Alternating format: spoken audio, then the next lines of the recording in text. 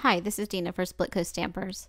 In today's video, I'm going to share a few different ways that you can create monoprints using pigment inks. Monoprinting is basically printing a one-of-a-kind painting. All of the coloring and the work is done on a non-porous surface with paint or ink and then transferred to paper. I'm going to be using a large acrylic block for this example, and that's also used in our photo tutorial by Julie Warner. I'm using these Color Box Petal Point inks, which are beautiful pigment inks, and I'm going to do a layered print. So I'll start by just inking up the entire block in the lightest blue that I have here. When you do layered prints, it works best to work from light to dark, so the lighter colors show through where we add texture or take away ink.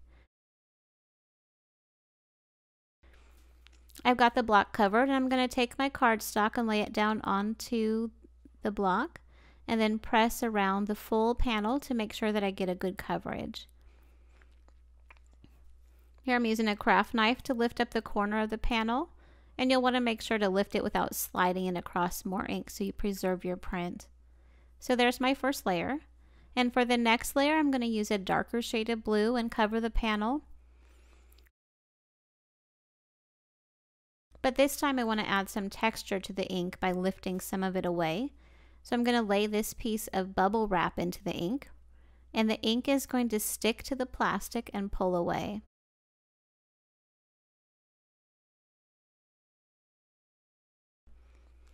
I'll take another print, pressing around really well. And you can see where the bubble wrap pulled up the darker ink and the lighter ink shows through. I'm covering the block with my darkest blue ink now. And I'm going to use these texture tools to add some wave patterns to the ink. And these are just inexpensive children's art tools. You don't need anything fancy. One more print. And again, you can see how the earlier layers peek through those waves and add depth to the print. These inks dry really slowly, so I had enough ink left to take another print as well. Here's another example, and for this one I'm going to start with a yellow base. I wanted to add texture with the bubble wrap, and because it still had blue ink stuck to it from before, I was able to transfer that back and create a colored pattern instead of a negative pattern. I can also use the inks to stamp right onto the block. So here I'm creating a single layer design instead of taking multiple prints to create a design, and this one is really a true mono print. This time I'm using the handle of one of my tools to make sure I lift up all the ink. You could use an old credit card as well, just anything that would help you get full coverage on your panel. Then I noticed that I missed a spot here, so I was able to line up my card again and pick up that area that didn't get inked.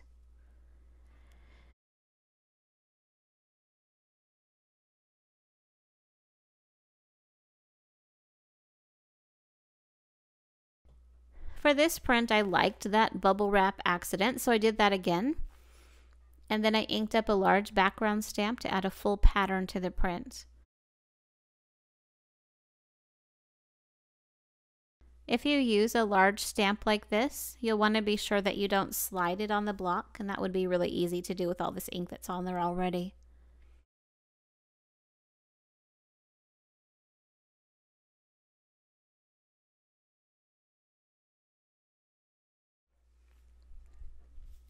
I'm switching now to my jelly plate to try the inks out on that surface.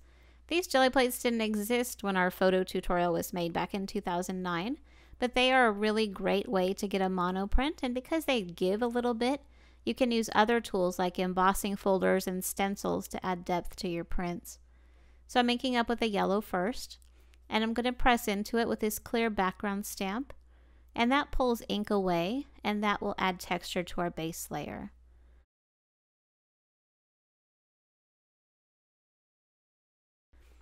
I'm going with green next, and to that layer I'm going to press in this embossing folder. And this is one that was too big for my machine when I got it, so I cut it in half and I use it for gel printing. I love how that looks.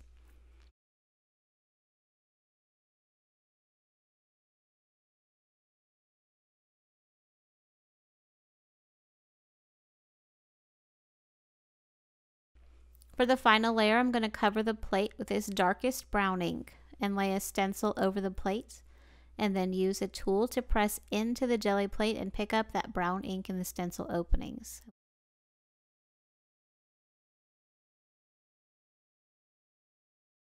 Love how clear that comes out.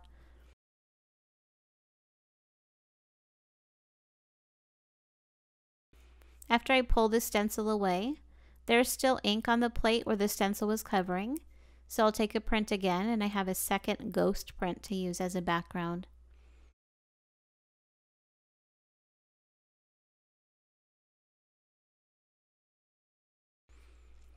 I've inked up the plate with brown again, and I have my already inked background stamp, and that prints the background right into the ink like I did on the acrylic block.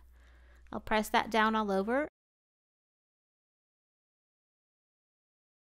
and there is another background idea.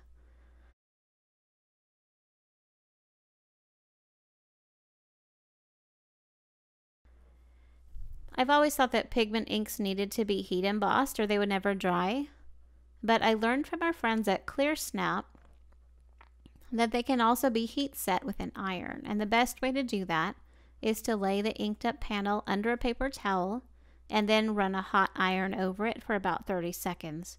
I honestly have avoided pigment inks for years because I'm terrible at heat embossing, and I'm so grateful to know this little trick. I hope I've given you lots of ideas for monoprinting with pigment ink, and I thank you so much for watching.